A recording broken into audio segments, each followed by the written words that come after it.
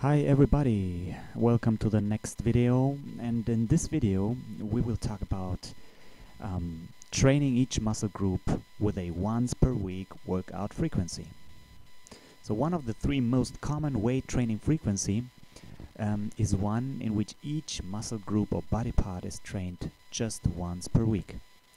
For anyone who has spent any time trying to find a workout split and schedule before, this is probably the frequency you are most familiar with seeing. Whether or not that means a once per week frequency is actually what's best for you is something we are going to figure out now. So let's take a look at a few common examples of this type of frequency. One example would be Monday you would train chest and tricep. Tuesday you would train back and biceps. Wednesday off. Thursday shoulders and abs.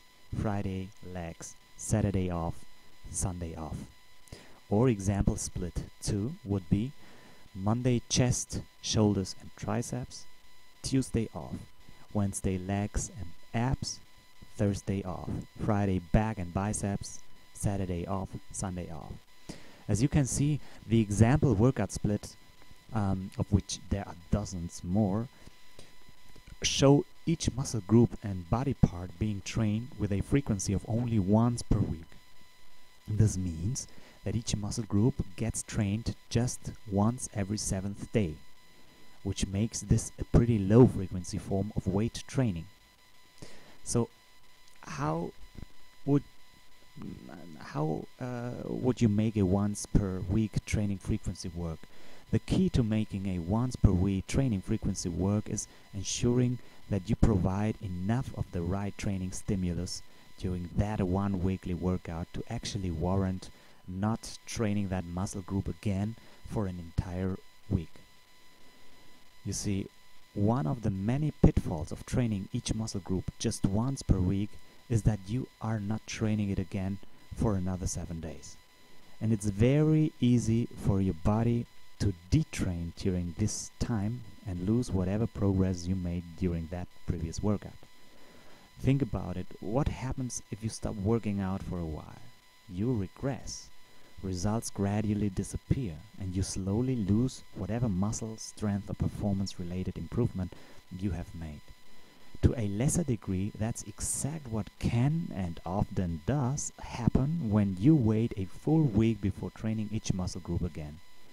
You may end up doing enough stimulus, enough to stimulate progress and new adaptations during your week.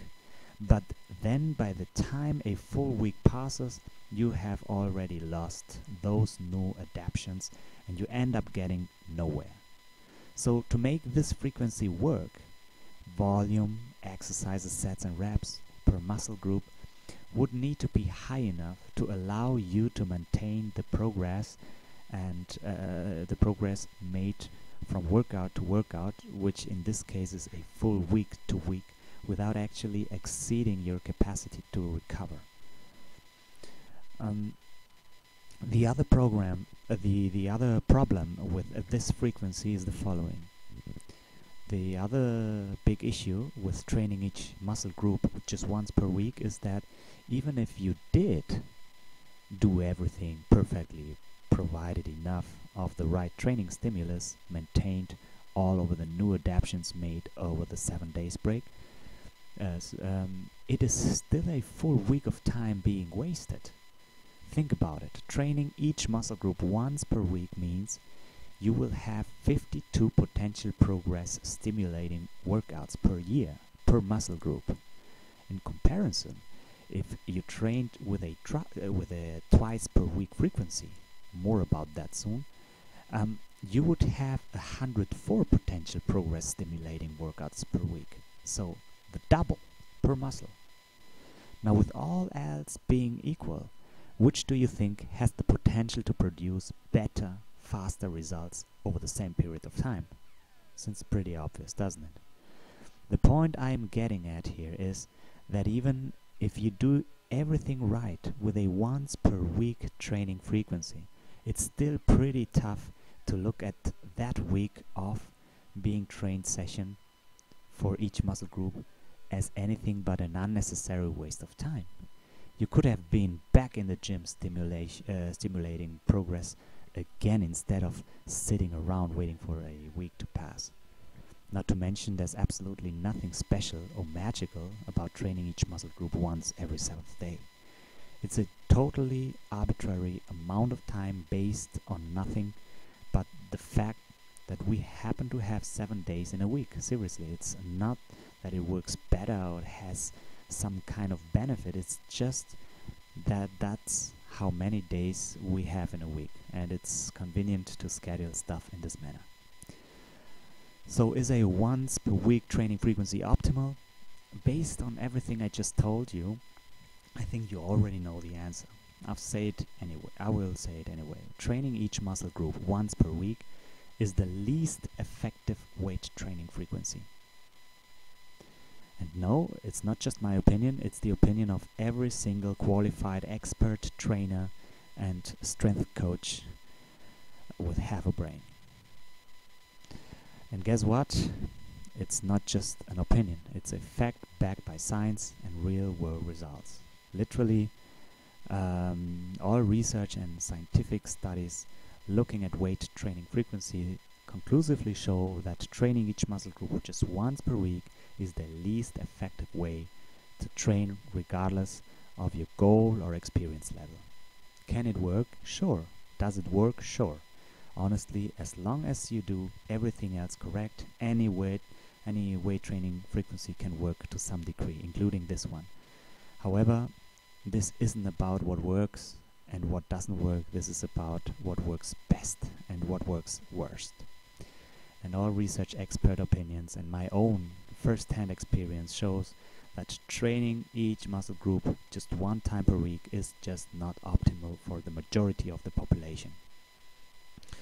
So who is a once per week frequency best suited for? Training each muscle group once per week tends to work best for the following people. First, people using steroids and drugs. Second, people with above average genetics. People whose primary goal at the time is just to maintain the current level of muscle and strength rather than improve it any further. In that case, training each muscle group once per week should be perfectly sufficient. And fourth, advanced trainees looking to specialize certain body parts or muscle groups. This is also someone this would be suited for. Yeah? Advanced trainees looking to specialize certain body parts and muscle groups. They would train those specialized muscle groups with a higher frequency and train everything else once per week for maintenance purposes only.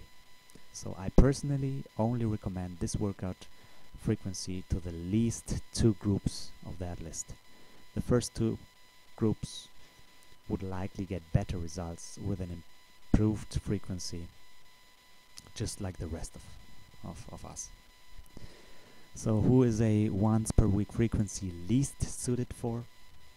Like I said, once per week training frequency is not ideal for the majority of the population. Chances are that includes you. For starters, anyone with a strength performance type goal should almost always avoid this type of training frequency like the plug.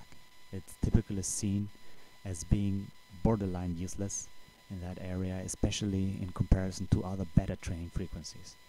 And while it can work to some degree, assuming everything else is done right, for those of us trying to build muscle, get toned, or improve the way our body look in any capacity, it's just clearly not what works best. I would not recommend it at all. So what about the other weight training frequencies? We will talk about the other weight training frequencies in the next video. And if you're more interested in muscle training advice for natural bodybuilders based on having worked more than 2 decades with professional athletes, average guys, natural bodybuilders, natural powerlifters, then you might want to download our ebook, and the link you will find below. Have a nice day.